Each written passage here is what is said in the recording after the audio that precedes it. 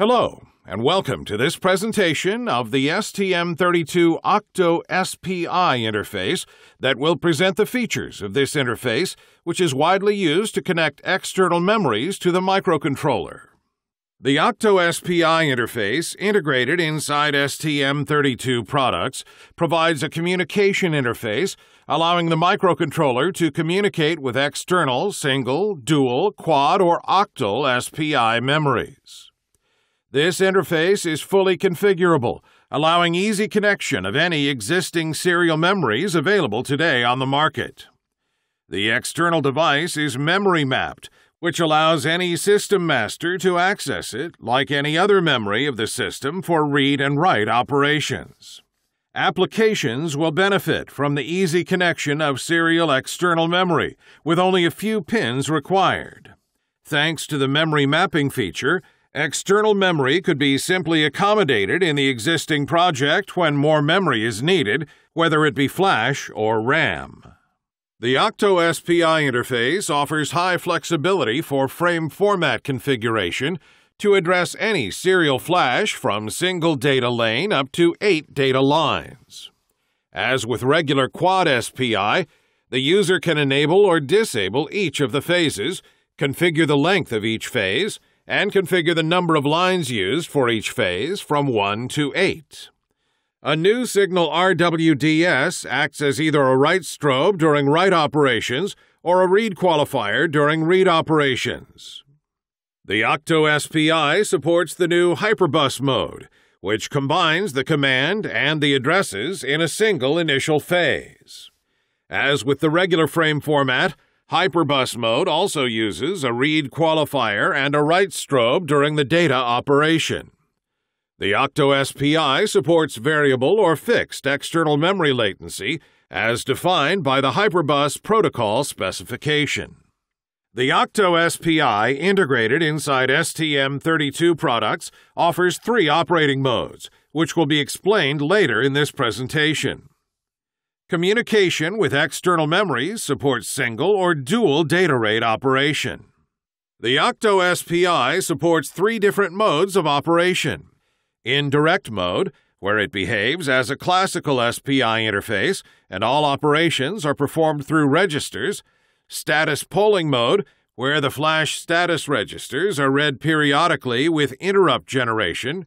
Or memory mapped mode, where external memory is seen as if it is internal memory for read operations. In indirect operating mode, the OctoSPI behaves like a classical SPI interface. Transferred data goes through the data register via FIFO. Data exchange is driven by software or by the DMA, using related interrupt flags in the OctoSPI status registers. Each command is launched by the writing of an instruction, address, or data depending on the instruction context. A specific mode has been implemented in the OctoSPI interface to autonomously pull status registers in the external flash. The OctoSPI interface can be configured to periodically read a register in the external flash. The returned data can be masked to select the bits to be evaluated. The selected bits are compared with their required values stored in the match register. The result of the comparison can be treated in 2 ways. In ANDed mode, if all the selected bits are matching, an interrupt is generated. In ORed mode, if one of the selected bits is matching, an interrupt is generated. When a match occurs, the OctoSPI interface can stop automatically. The OctoSPI also provides a memory-mapped mode. The main application benefit introduced by this mode is the simple integration of an external memory extension with no difference between read or write accesses of internal or externally connected memory except the number of wait states. This mode is suitable for both read and write operations and external memories. Whether it be RAM or flash, they are seen as internal memory with wait states included to compensate for lower speed of external memory. The maximum size supported by this mode is limited to 256 megabytes. A prefetch buffer supports the local execution. Therefore, the code could be executed directly from the external memory without the need to download it into the internal RAM. This mode also supports SIOO mode, which is supported by some flash memories, which allows the controller to send instructions only once and removes the instruction phase for the following accesses.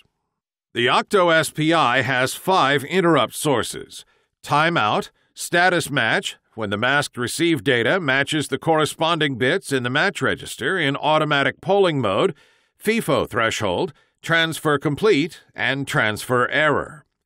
DMA requests can be generated in indirect mode when the FIFO threshold has been reached. The OctoSPI is active in run, sleep, low power run, and low power sleep mode. An OctoSPI interrupt can cause the device to exit sleep or low power sleep mode.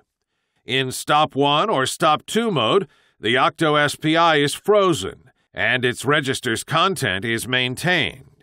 In standby or shutdown mode, the OctoSPI is powered down and it must be reinitialized afterward. Wearable applications require low power management together with high-quality HMI. This can be achieved using the STM32L4 OctoSPI interface to store in an external flash all the graphical content needed, like background images, high-resolution icons, or fonts to support multiple languages.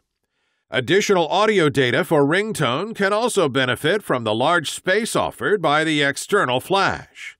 The low pin count needed to drive such devices allows a very optimized system integration. You can refer to peripheral training slides related to RCC, interrupts, DMA, and GPIO for additional information.